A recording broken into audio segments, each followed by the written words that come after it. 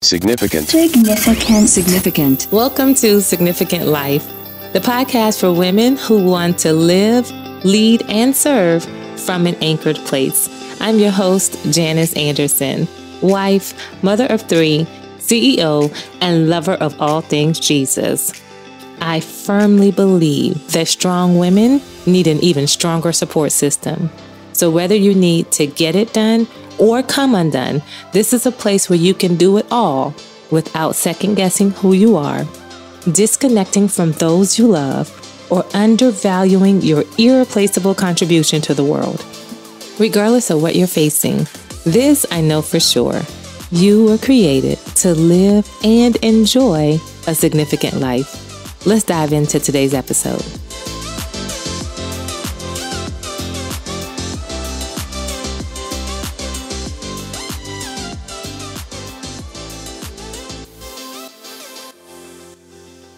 What drives your decisions? What drives the decisions of your life? When you pause and you reflect on your process for eliminating choices and going one way or another, my question to you is, what drives your decisions? What is the deciding factor? What causes you to go a particular way? Girl, I am so excited about today's podcast because this question and my answer to this question is what anchors me when life is crazy and chaotic, and when it's calm and peaceful and I'm trying to figure out what to do next. My answer to this question is really what propels me forward, and what helps me to forge my way out or forge my way in to the next phase of my life. And I want to start with a story because this actually came up for me. The reason I was thinking about this was several reasons I was thinking about it. One, we're nearing the end of the first month of the year. Yay! And at least at the time of me recording this podcast, and I know this is a time when people have either fallen off the bandwagon of their New Year's resolutions, if you made them. I don't personally make New Year's resolutions, or they have abandoned their plan. And it's not that they intended to, it's just life. A lot of life happens between the 1st and the 31st of the month. And depending on who you are and how you're wired, by this point, you kind of are falling off of your high hope of doing something massively different, unless you're anchored in what we're going to talk about today. So, and stay tuned, listen all the way to the end, because I'm going to share with you a way that I have found and my clients have found to, get back on a horse when you fall off, or to reduce the amount of times you fall off even when life happens. Okay. All right. So let's talk about today's topic. So what drives your decisions? So I was talking with my 12-year-old daughter, Jada. And at the time of this recording, she's a couple of weeks away from turning 13.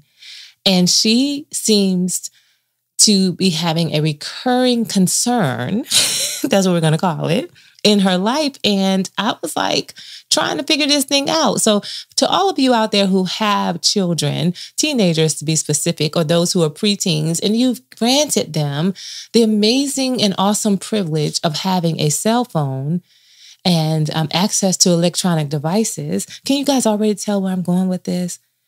Listen, how are you handling it? What are you doing? What is your process around, DM me, what's your process around handling when things get off kilter? So in our home, my 12-year-old has a cell phone, but prior to her getting a cell phone, and I didn't just start with her, I actually did the same thing with her 22-year-old sister when she was around the same age. Well, when she was the age that she got a cell phone. The 12-year-old got a cell phone much sooner than when my 22-year-old got a cell phone. Okay. But before giving them both their phones, we implemented in our family a technology and cell phone agreement. So you get to get this cell phone if you can honor this, if you agree to honor what is mapped out in this. agreement. And actually, it used to just be a cell phone agreement, or a cell phone contract is what I use with my 22-year-old. But listen, y'all, we need this for all of technology, because technology keeps advancing, and the doors that are open with the access that technology provides are not always beautiful doors. And so we need to have agreements in place between us, at least this is my belief, and our children, so that we can honor and honor what we our the topic, honor our values and honor who we say we want to be, and honor, the rules that come along with this newfound privilege that you have in having access to this technology. Okay. So anyway, we go over this agreement with my daughter, and she reads it. My husband reads it. I read it. We all have copies of it. They're printed. We go over it. We even negotiate aspects of it to make sure that we're all on the same page before we sign on the dotted line. We sign the thing. Everyone gets a copy of the signed thing, and we live according to this agreement. That is until we don't live according to the agreement. And here lately, as of the last maybe 6 months or so, my 12, almost 13-year-old has not been living according to the agreement. And I'm like trying to figure out what it is. So I'm like, what is going on with her that she keeps finding herself disregarding the agreement? So at first, the first offense in the agreement outlines what happens with various offenses and what are the consequences of violating the agreement. And we've been honoring those consequences. Kudos to Mom. I'm patting myself on the back right now, because I tend to have a lot of compassion, leeway, and understanding, and I might not always implement consequences right away, but this time I did. So I'm proud of myself. I was honoring the agreement and implementing the said consequences when violations occurred. Yet, that wasn't working. And I was trying to figure out what in the world is going on. What's going on with my child? Why do we have these repeated offenses, these repeated violations of the agreement? And they're not just repeated violations of the agreement. It's almost as if they're automatic, like you're doing it without thinking, without much consideration, like without hesitation, you're just abandoning the agreement. How is that happening? It's the same thing.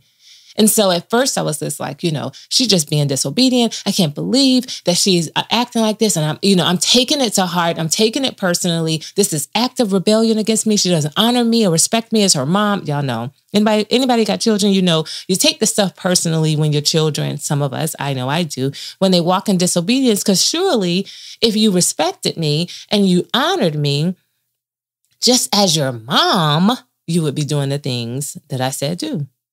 Or as Jesus said, if you love me, keep my commandments. Ouch for any of us out there if that just landed with you. Oh, okay. Because if you love me, you're just going to do what I say, right? Wrong. I do love you, but I'm not necessarily doing what you say. Why is that?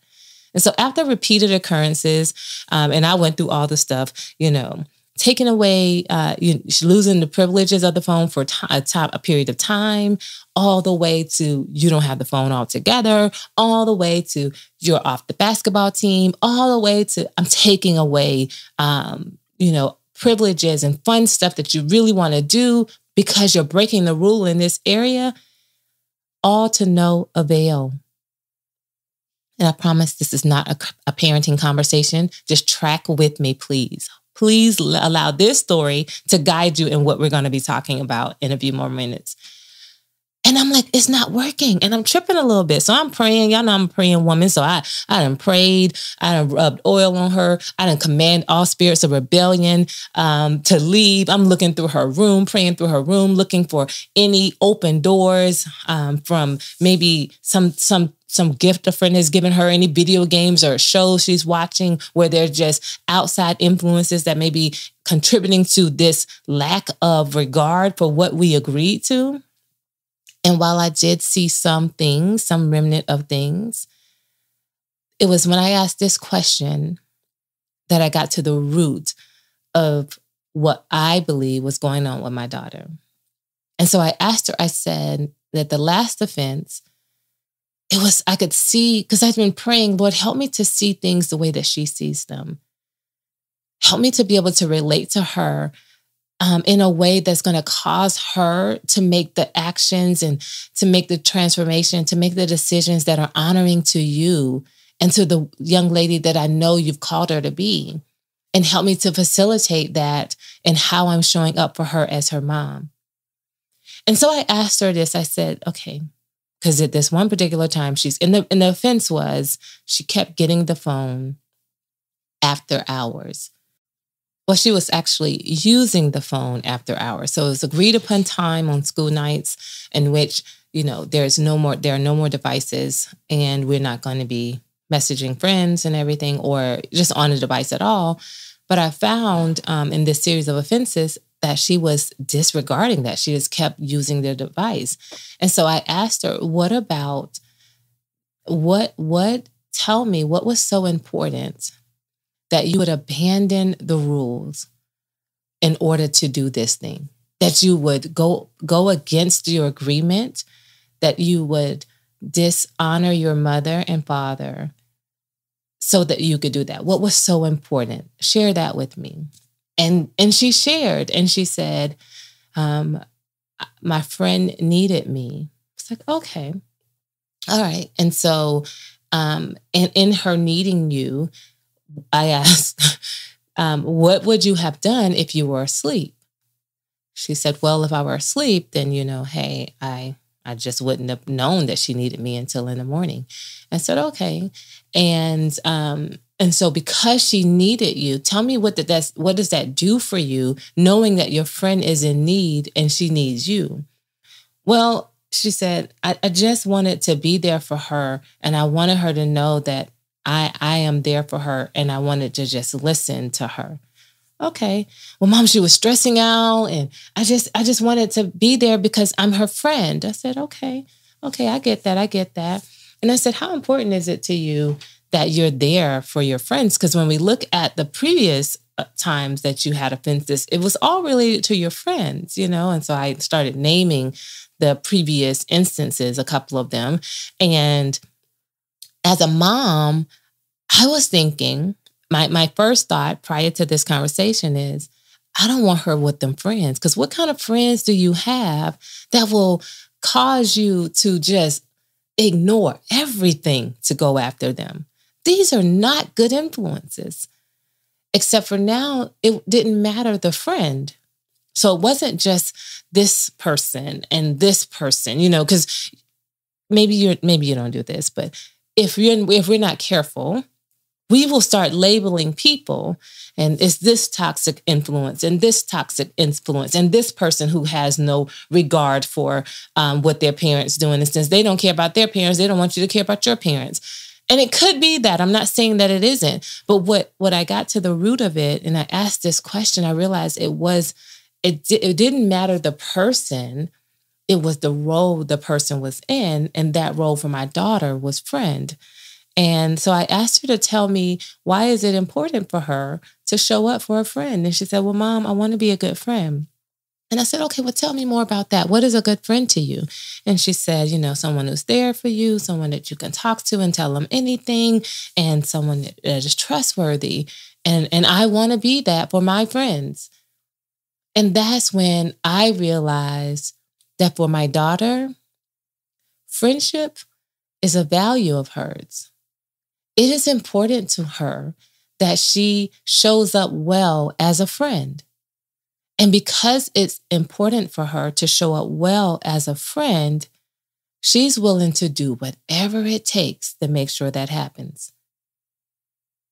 Now, at 12 years old, we understand that there's so many other things that we need to incorporate into this. We need boundaries. We need to understand what can we do and what we can't do, what's realistic, what's not realistic. But for a 12-year-old, I admired that in my daughter. I admired that she wanted to be a good friend. And in her effort to be a good friend, she was violating other things. She was willing to risk getting caught. She was willing to risk disappointing her mom. She was willing to risk losing privileges in order to honor her value as friend. So let's talk about values. What really are values? If you remember in episode number 2, I talked about values a little bit, and I talked about how allowing our values to shape our actions. I just touched on it briefly. You can listen back to that. But I wanted to go a little bit deeper in this episode for various reasons. So let me just define values for you. Values are principles that help you decide what's right and what's wrong. The values are what shows you or influences how you act in various situations. And so when we listen to the story of my daughter, we realize that for her, being a good friend is a value of hers. Showing up well for her friends is a value of hers. So she thinks right now at 12. And so I want to ask you again, again, what drives your decisions? Because authentic decisions that are made, and they honor who you are, and they honor your design, and they honor what is true about what you want from life and what you want to give with your life. Those decisions, authentic decisions, they're shaped and they're ruled and they're governed by your values. And many of us are not making authentic decisions. We're making automatic decisions. We're making fear-based decisions. We're making decisions out of exhaustion. We're making decisions out of ambition. We're making decisions out of anxiety. And so today's episode, I just want to just kind of offer you 3 things to consider when making decisions, because decisions drive our life. And so here are the 3 things. I wanted to start with this key principle before I get into the 3 keys when it comes to really making value-based decisions. So a significant life, and y'all know this podcast is all about living a significant life, a life where you don't have to second guess who you are, disconnect from those you love, or undervalue and undermine your irreplaceable contribution to the world when life happens. A life when you are living according to your divine design, completely and fully, in a way that honors you and honors the one who created you. And so a significant life, it's a value-driven life. And in order to live a significant life, number 1, you must know your values. Know your values. Let's just reflect back to the story with my daughter, the principles that help her decide what's right and wrong and how to act in various situations. What is it? What are those principles? What governs you? What are your non-negotiables and your absolutely must-haves?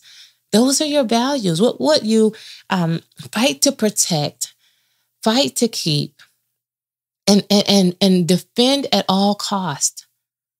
Now, in the example of my daughter, she's 12, and her values would probably be greatly refined over time. But right in that moment, it is important to her that she's a friend. So don't worry if you don't know what your values are and you're like, man, Janice, this is a great question. I don't even know where to begin. I'm going to share with you a free resource that we pulled together just for you regarding this. And it has a list of values and an exercise that helps you to really hone down in on your values. Because in order to live from your values, you must be aware of your values. Number 2, own those values. When you've identified them, when you've gotten clear, and let me just say this, so when you get to the exercise, you don't feel overwhelmed. There's a list of about 100 values on this worksheet, but I want you to follow the instructions, and you're going to circle about 10 to 15. Now, realistically, we're not living from all 10 to 15 of those. You're going to drill down to 2 core values. I'm going to say 2 to 5 core values that you're going to live from. And the exercise will show you how everything else falls into that. So if you go back to episode number 2 and probably episode number 1, and anytime that I talk and I mention the word value, you know that one of my highest values is freedom. It is probably my number 1 value, freedom. And for me, and everything else flows into that. It flows into that. Am I free? How I handle my money, if it is driven by, does this cause me to be free, or am I restricted in this area? How I show up with my children, how I show up with my husband, it all stems from a place of, am I free in this? Is this causing me to feel free, or is this causing me a feeling of bondage and restriction, or that I'm not able to be my full self? Am I expressing all of who I am? Am I free to do all that? Because freedom is paramount for me, even with clients, y'all. Even when I'm serving clients, whether it's my coaching clients or my consulting clients, the moment I feel that I can't be all of me, that I'm not free to show up in a way that honors my design, I look for ways to shift or disconnect from that relationship. That's because I am clear that I value freedom. Freedom is high, high, high for me. I'm not willing to risk my freedom at all. I'm not willing to diminish or minimize my freedom. Got it? Got it. All right. So number two, number one, when you know your values, you own them. That means that you admit them to yourself. You acknowledge that they are real, they are true, they are paramount to who you are. And here's this, you share them with those in your life.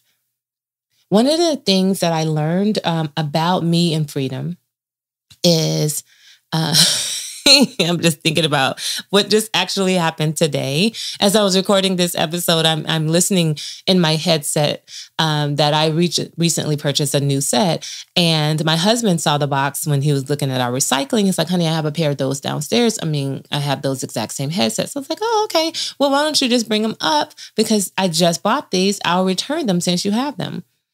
Well, he brings them up about an hour or so later and he gives them to me. And I'm like, lo and behold, they are the exact same thing. Now, you got to know this is a backstory behind me wondering if they're the same thing. Because my husband will say he has something and it will be a different variation of the thing. And the way his wife is set up, I want the thing. Like, don't give me a Kindle talking about it's an iPad. Okay. His stuff is usually of higher quality, but I just for effect, I wanted to let y'all know. So, but he brought these headsets up. They are the exact same headsets. I'm talking about every single thing. I looked at the writing, all this stuff. It's like Sony. So I'm examining the headsets. And I'm like, okay. So then I say to him, thank you, honey. Oh my gosh, thank you so much. These are literally the exact same headsets that I have. I just appreciate them. Appreciate you. I just appreciate you giving me these headphones. And then he said, oh, you can use them. See, that's what I'm talking about. And literally that's what I said to him. See, that is what I'm talking about.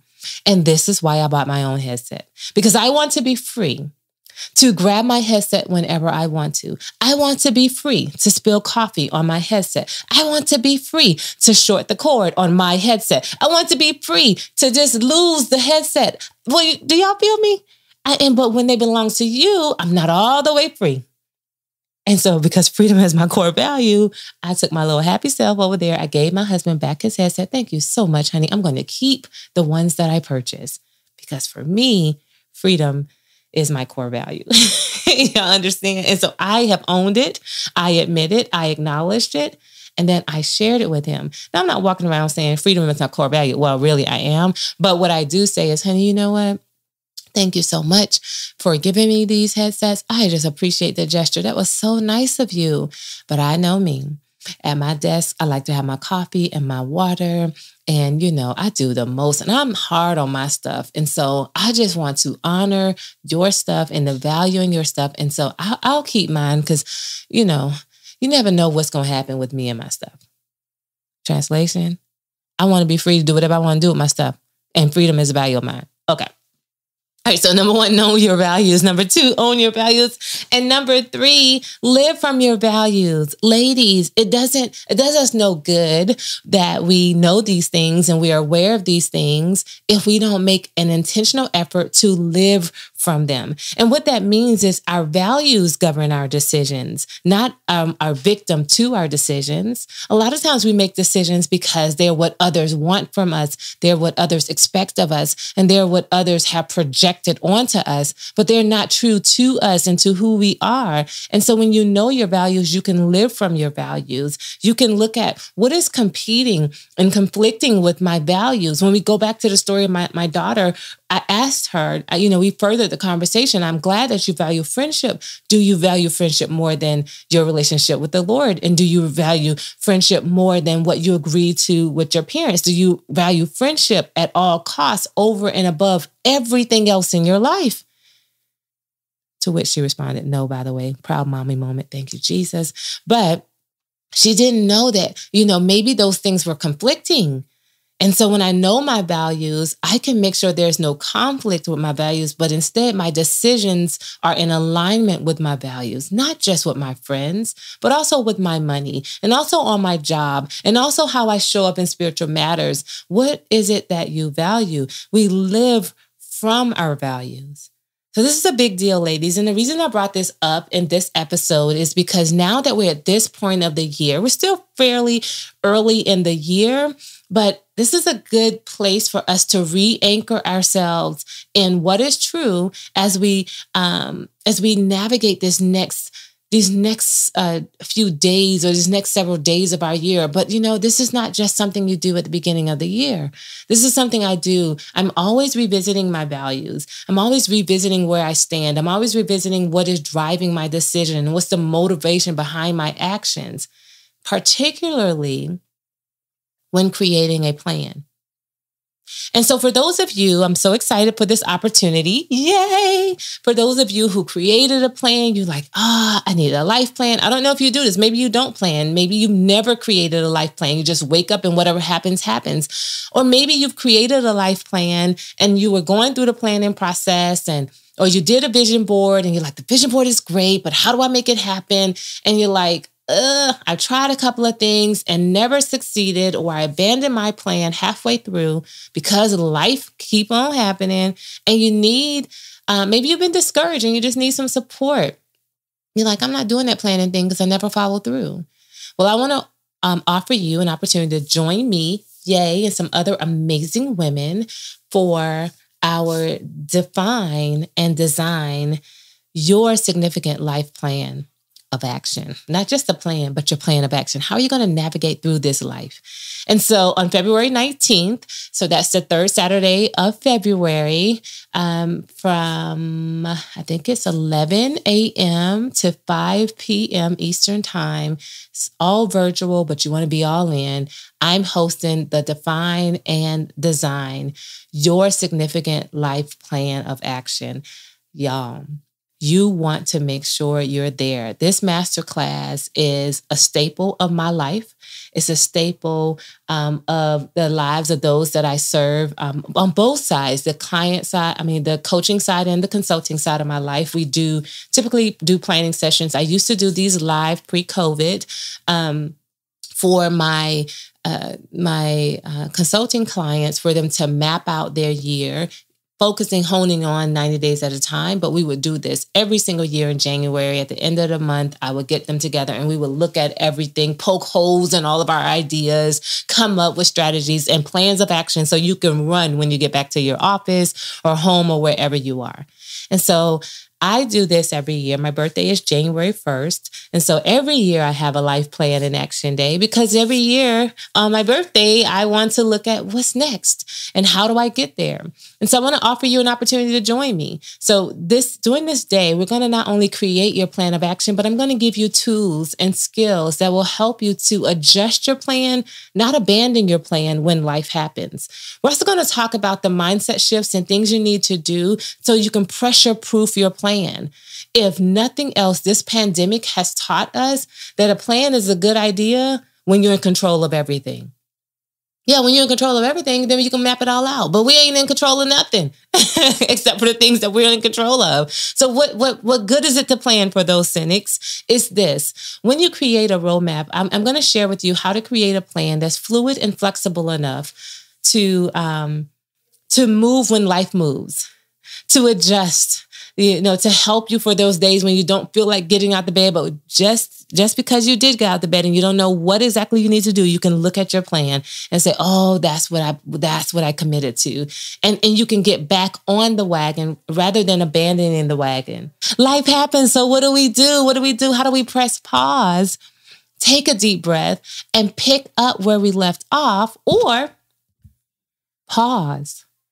take a deep breath, completely eradicate what was, and be okay with what is. And then from that place, decide what's to come. I want to help you do that. And if you would like to join me, go to mysignificantlife.org/masterclass. That's mysignificantlife.org/masterclass and reserve your spot. I'm excited. Register early so we can get your workbook in the mail to you and what other goodies we have set up for this. Okay? And that's that. So hopefully you can join me in the masterclass, but I want to make sure prior to the masterclass, and whether you come or not, that you're set to have to do what you need to do to really get clear on your values. So where you're listening to this podcast, there's a link in the show notes, or you can go to mysignificantlife.org, go to our podcast page, find episode number 4, and under episode number 4, you will see our resource that teaches you how to, actually, I think I put it under life plan. Let's go back to that. So actually you can go to mysignificantlife.org/life plan and download our free resource. Yep, that's it. So want to join the masterclass is mysignificantlife.org/masterclass. And then to get your free resource that goes along with today's episode, mysignificantlife.org/life plan. I hope this episode has been helpful for you. I pray that this offers some clarity and some confidence and really some answers to why things are going the way they're going. And I pray that it is offering a resolve and equipping you for your next step. Until next time, y'all know I always forget what my closing is. Live the life that you were designed and created to live. I think that's it. Pretty much not it. But I'll see you later on the next episode. Bye for now.